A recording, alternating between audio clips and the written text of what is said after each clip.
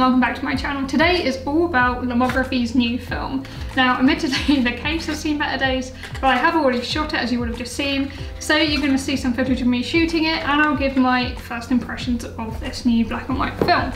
But before we get onto that, I just want to quickly discuss my zine, and I promise this is the last time I'll talk about my zine. But the support I received for it caught me way off guard. It was way more than I thought, and yeah, it really took me back. And with that, I sold more than I thought. Admittedly, I don't know, maybe it's a self-deprecation kind of thing, but I always have quite low expectations for that sort of thing. But they far exceeded it, and with selling more, you make more money. And don't get me wrong, I haven't made, thousands and thousands, but I did make more money than I expected. And I've always known that no matter how big or small of a platform you have, if you have the chance to, or the opportunity, or the option to give back, you always should. So I've decided I'm going to give 20% of all the profits from the zine to a charity. I chose 20% because it's 2020 and I think some good, no matter how big or small, needs to come out of this year, so I went with 20%. And I have got 3 or 4 charities in mind that I think are really deserving of it, but I really want to get some input and hear from you guys. So if you work for a charity or even run a charity, or there's a charity within your community that has really helped out you and your family recently, or just been doing amazing work in the local community, please let me know. Local would be better because I know local charities have been hit so hard recently in the last few months, but they can be based anywhere. They don't have to be based in the UK at all. Then when I get them all in, I'll just make sure they're legit and they're registered charities, and I'll use one of those randomizer things to make sure it's fair to pick one of the charities. So let's give it a deadline to be totally fair. So 2 weeks from when this video is uploaded, which will be, so terrible working out dates, Monday the 23rd of November. So on that day, when I've got them all in, I will pick a random one and probably let you know. I'll definitely let you know via email and probably through a video or on Instagram or something. Yeah, so I'd really appreciate that if you get in touch below my email, madisonbeachphotography@gmail.com. So that's it for the zine. Moving back on to this new film. So it's called Fantôme Kino 8 with an ISO of 8, and it's black and white.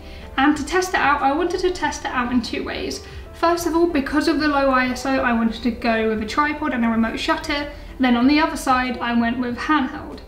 So first of all, with the tripod and remote shutter, I wanted to go somewhere on a nice sunny day. So I waited and waited, and then looked outside, bam, sunny. Does not happen very often here in England at the moment. So I packed everything in the car and went to a local country park, which I was planning for this film, and there are loads of strong contrasts and tones created by all the shadows from the trees, and I knew it would just work so well.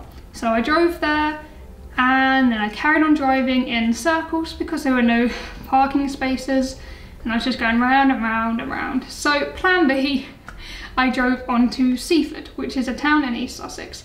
And it's best known for having incredible views of the Seven Sisters. And if you're not sure what they are, they're basically 7 continuous cliffs.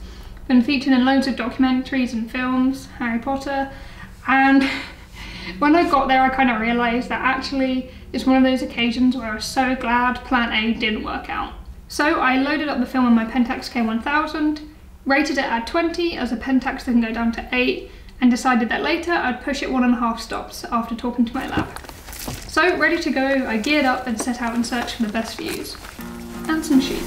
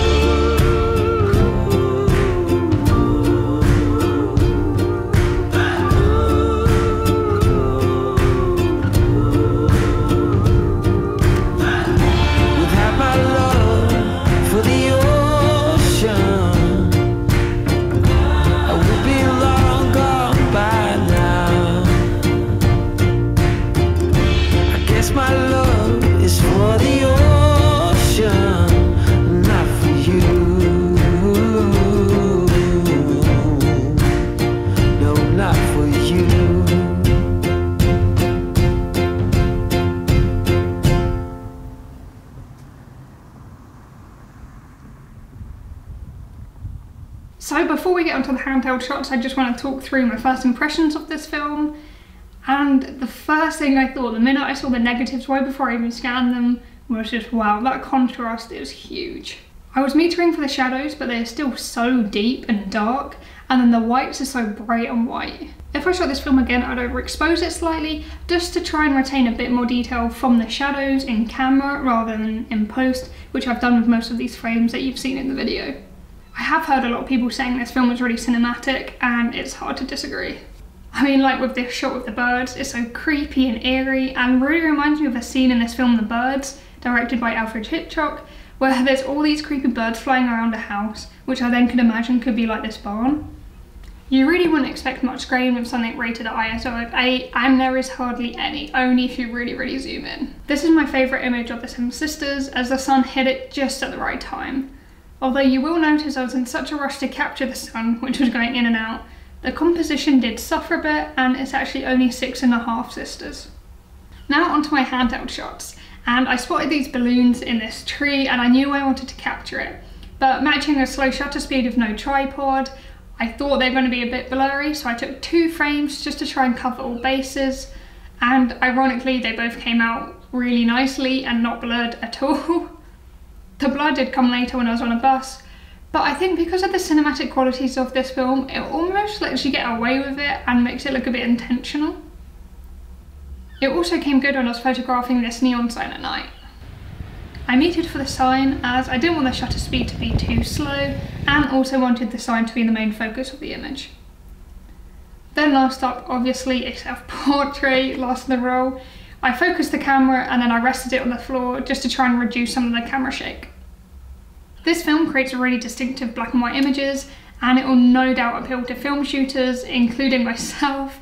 Ilford HP5 will still be my go-to black and white film, but with such strong contrast and a low ISO, there is definitely a place on the market for this film.